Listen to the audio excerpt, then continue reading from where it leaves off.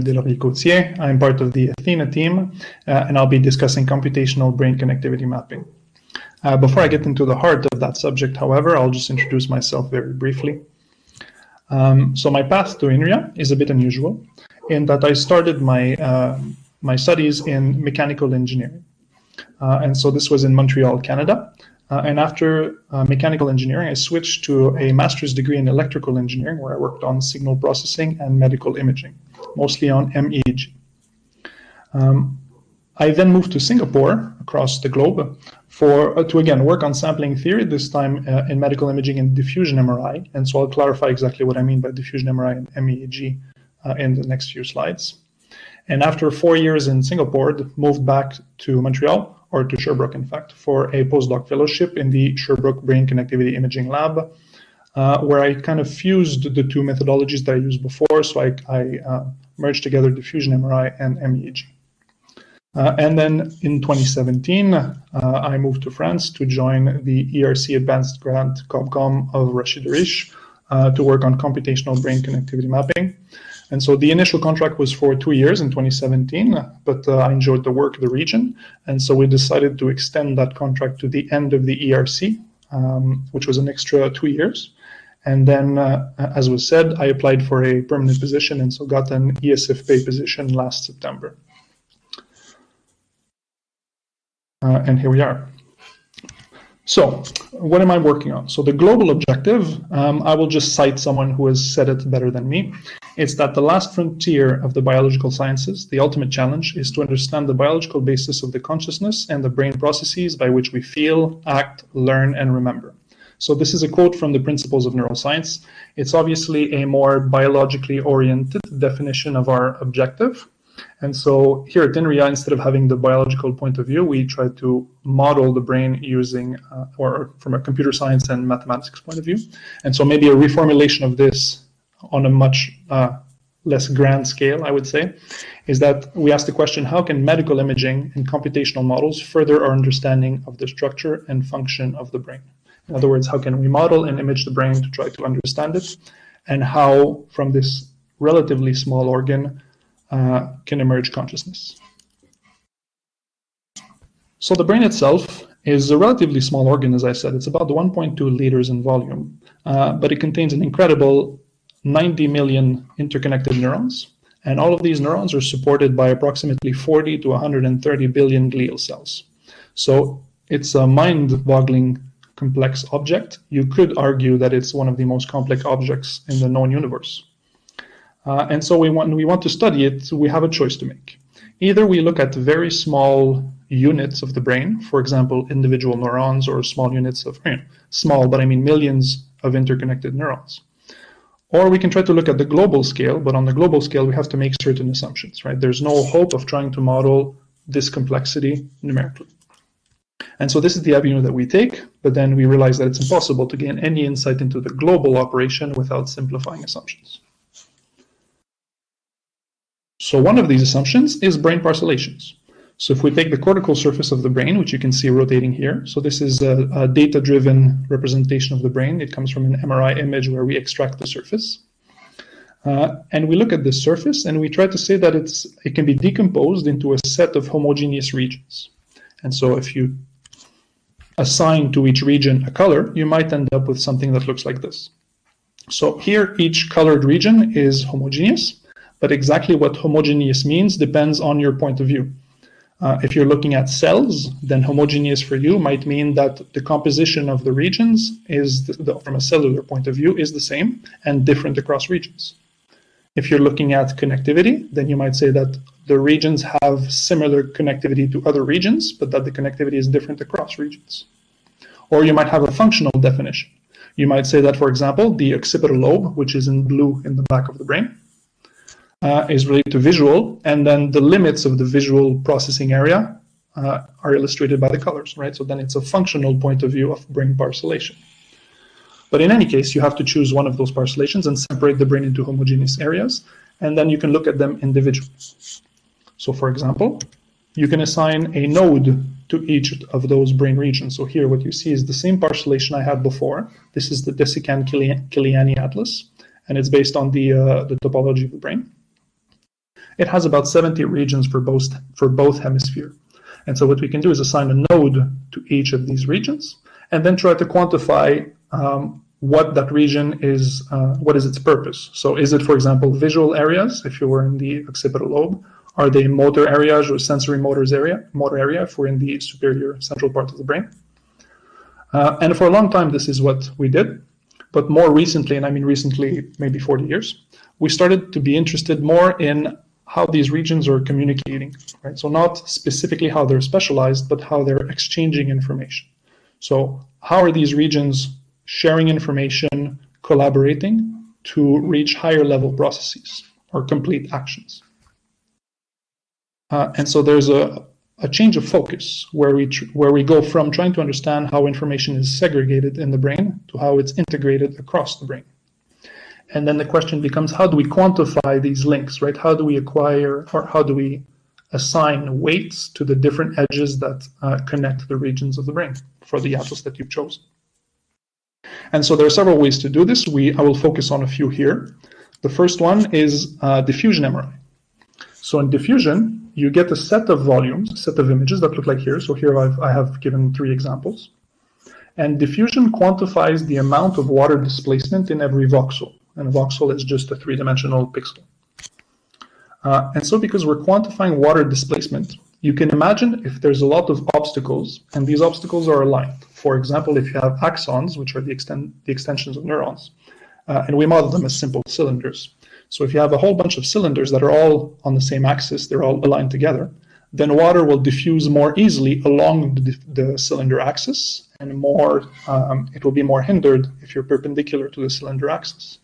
And so diffusion contains information about the microstructure, the cell's information, within each voxel. And we can extract a lot of information from this, and one of this information is, for example, the orientation of the structure in each voxel. And so if you zoom in, you might see the bottom picture, where here we extracted a few orientations for each voxel of the brain. And you can see their structure here, right? So we can see a continuum. We can follow with our eyes the lines that these little directions are tracing at each voxel. And so we can indeed integrate this numerically, and then what we'll end up with is something that looks like this. So we end up with these lines, what we refer to as streamlines, and they're a digital representation of axons. So they occur in the white matter, and they're what connect the different regions of the brain that I illustrated in my previous slides. So if you were to show all of the streamlines that you get from this process, it would be a mess, and you wouldn't be able to see anything. So here I've extracted a few of them of interest. And so in red, what you're seeing are the axons that connect the spinal cord on the bottom to the motor areas that are located in the superior part of the brain. And we also see some streamlines in green that connect the occipital lobe to the temporal lobe. And so you can do this for several pairs of region. And in fact, if you can do it for every pair of a region, and if you do, you might end up with a matrix, something that looks like this. So in other words, we take every pair of region A and B, we count the number of streamlines that connect that pair of region A and B, and we assign that number to the row and column A and B of a matrix. And so you end up with something that looks like this, where we can notice, I'm not sure if you can see your cursor, my cursor, but I hope so, where we can see in the top part the connectivity within a hemisphere, so left to left connection, right to right connection here. We can see the diagonal element which appears, which are self-connections between regions, and we can see also the cross-hemisphere connectivity that you see on the off-diagonal blocks. So this is one way to quantify, and we call this a structural network, because what we're quantifying are the cells that connect the individual regions, right? So they're relatively stable in time and represent the structure of the network. But we can also do this functionally. So if we do it with functional MRI, in fMRI what we obtain is a time series for every voxel of the brain. We're usually only interested in what's happening on the cortical surface, and so we can project this volume onto a surface and animate it in time, and this is what you're seeing here. So the regions are lighting up as a function of time and changing. And if you were to do this with a subject that's been placed in the scanner, and asked to do nothing. So for example, you place a person in the scanner and you ask them to actively think about nothing, whatever that means. Then you end up with a time series, and you might be interested in quantifying how the different brain regions are activating and deactivating together. And again, you end up with a matrix that looks something like this. So here, instead of quantifying being a number of streamlines, it's a correlation coefficient between every pair of region in the network. And again, we see a certain structure. So of course, we have ones on the diagonal because that is self-correlation. But we also see off-diagonal elements, which are correlation between homologous regions across hemispheres. And then we see correlation within hemisphere again. So this is, again, a network, but it's now a functional one. So it's a different view on the brain, which is obtained with a different modality, functional MRI in this case. So now we have two pairs of matrices, which are two views on the same network. And what do we do with those? Well, one avenue, one application, is to try to predict one from the other. If we assume that the structure, to make an analogy, corresponds to roads, then function would be the cars that are moving along that road. And so, in some sense, function constrains structures. So this is a representation that you're seeing animated here. We see information flowing through the different connections of the brain to transfer information between regions. So there's hope that we can predict, at least partially, functional connectivity given the structural network. So I won't go through detailed results here, but the conclusion of this type of work is that it is indeed possible, but simple models tend to work much better than complicated ones. And one of the possible reasons is that these objects, when we measure them, there's a lot of noise. The pipelines involved to compute them is very complex, has a lot of parameters. And so there's still a lot of work to be done on quantifying the structure and the function of the brain using different modalities. Of course, that's just one example, so we can do many other things with those networks. So we can try to analyze them to extract significant properties. So for example, their small worldness, if you treat it as a network, or their modularity. And then you might ask, how does the imaging pipeline change those features of the network? You might also add a dynamic aspect to it, because the structural is constant across time, but function changes, of course. It depends on what you're doing in the scanner. And so you might try to quantify the dynamics of the network. You can also try to align them, because, of course, if you separate the brain into many regions, every brain is unique. And so the atlas that you use, the parcellation, might not correspond to the specific subject you're looking at. And so there's a permutation of labels that you need to take care of. And then maybe the last step is to try to go to high temporal resolution, because what I've discussed here is using functional MRI. And the temporal resolution of functional MRI is roughly 1 second. So obviously that's pretty slow. The brain is working a lot faster than second resolution. And so we can use other modalities to try to get a much more temporally resolved view into brain networks. And this is exactly what MEEG does. So in MEEG, what you're seeing here, as we place sensors on the surface of the scalp of a subject, and we measure potential differences between the electrodes in EEG or the magnetic field in MEEG. And what we end up with is a time series, but this time the resolution is on the order of the millisecond. So it's a lot faster than fMRI, about 3 orders of magnitude. However, we're measuring not activity of the brain itself, but the potential differences generated on the surface of the scalp from electrical activity in the brain. And so there's an inverse problem to solve to go from sensors to brain activity. And this problem is ill-posed. We have a lot fewer sensors than the brain has degrees of freedom. And so what we try to do is to add biological priors into this inverse problem to try to constrain it. And one source of those priors is diffusion MRI. So if we know how the regions are connected temporally, can we try to constrain the problem to recover the activations more precisely? In other words, we're trying to find a link between the underlying white matter structure here and the actual cortical activity that's happening on the surface of the brain. And I'll try to do an analogy here to get you to understand the link between the two, which I think is pretty easy to grasp. So if we assume, again, the road analogy, then these streamlines correspond to roads. They tell you where the road exists. And you can ask certain questions. For example, what is the shortest path between two regions? And what are all paths between two regions? There are some questions, however, that we can't answer. For example, there's no directionality information. We don't know if the road goes from A to B, from B to A, or both. We also don't have a notion of in-use. So on the road network, this means you see the map, but you don't have real-time traffic. You don't know if cars are on the road at this very moment. Functional data is more like traffic cameras. So if you place certain traffic cameras along your road network, you can see displacement of cars along those 3 points. And so, for example, you might get information that someone started at home at 8, stopped at the gas station at 8:22, and ended up at work at 8:47. And so is this information to recover the route that was taken? Well, it depends on the sampling rate. If you have enough information, if you have enough points along the way, you might be able to do this. Or if there are not many roads that connect those points, then you might also be able to do it.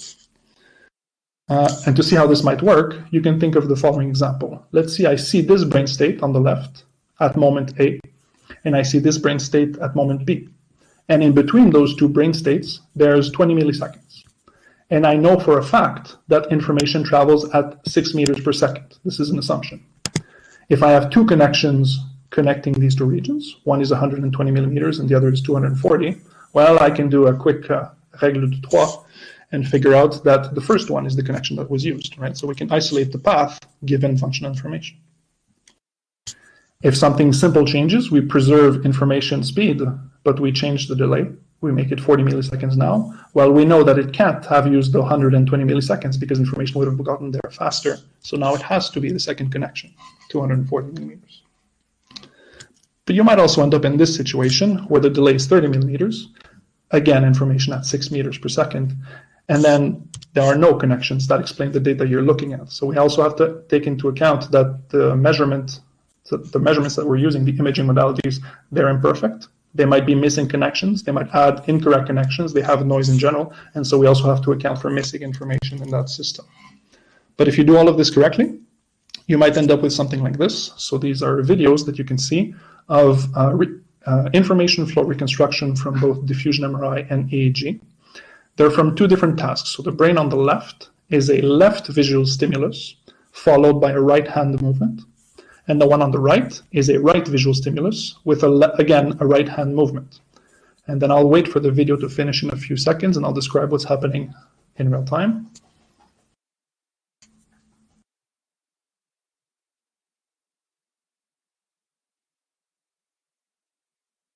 And there we go. We're back at the start. And so you can see information coming in from the right and from the right and hitting the left temporal lobe first. The other, this is happening the other way around for this brain because the visual stimulus was shifted.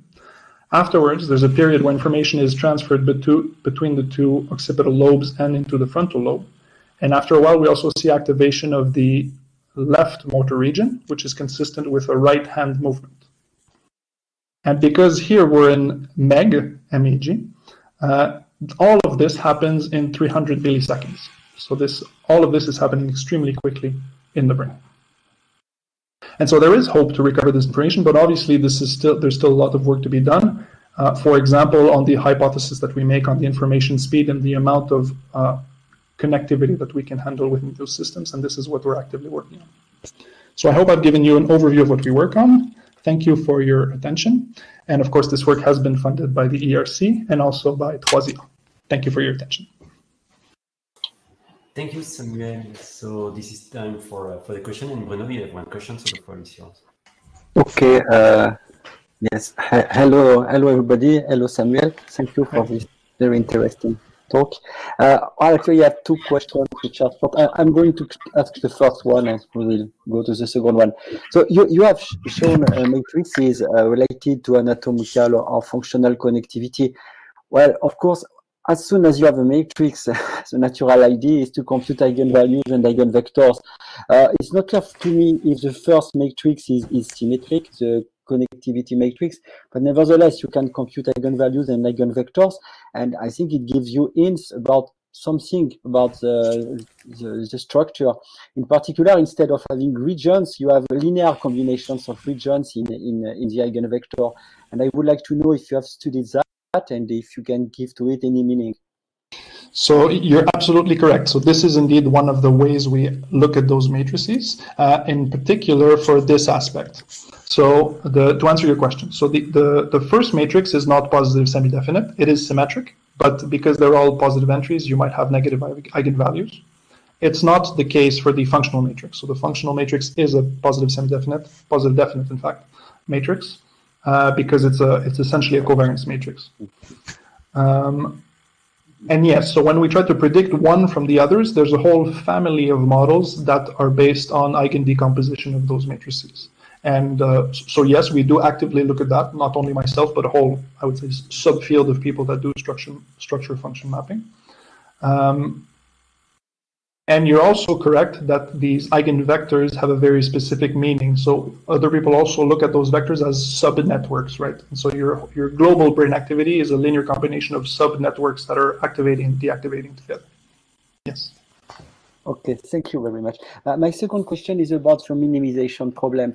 You are minimizing the Kullback-Leibler divergence with two constraints. One, which is natural, which is a normalization, and the second, which basically constrains the first order moment. My question would be, what happens if, is it reasonable or relevant to consider also second order moments in the minimization procedure, like, because they are related to some correlation? Okay, so you're very quick to have spotted this in the 3 questions that I put, but very good. So, you anymore. So we didn't look at the correlation matrix. You're right. We usually, when we put the second order moment, it's usually temporally invariant because you don't at the moment compute temporal correlation matrices. So we don't look at them in this problem. You can add them in the divergence term. So here the divergence is, so I can go maybe into a bit of details into what we're actually doing here. So the whole objective of this strategy is to say I'm going to build a prior on the activation. So P of X are the brain activations that I expect to see. So X are a discretized set of points on the cortical surface, and P of X is the probability of observing that particular configuration of sources on the surface of the brain. And so we say that we're going to build a prior on that distribution. And the way to build this prior is to use connectivity information that comes, for example, from diffusion, and we can also build priors from fMRI. And so the DKL is with respect to some known prior that I didn't list here, but so there's notation missing here that would say I have a second prior. And on this one, you can specify variances that you expect. So we do add variance constraint on the prior. So that's how we include them, but not explicitly as a constraint term here. I'm not sure if that answered your question. Yes, thank you. Thank you very much.